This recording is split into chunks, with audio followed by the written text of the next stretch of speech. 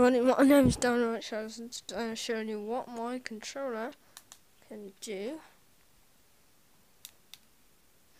So, it's like a light up controller, has a setting on the back.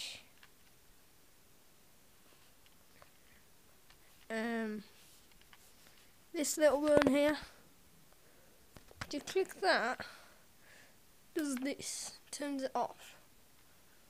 So you can turn it back on, turn it off, turn it on. It's really good. You can see all the wires and stuff inside. It's quite good. You might recognise this screen here.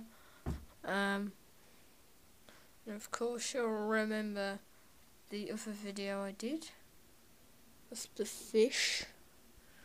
So yeah,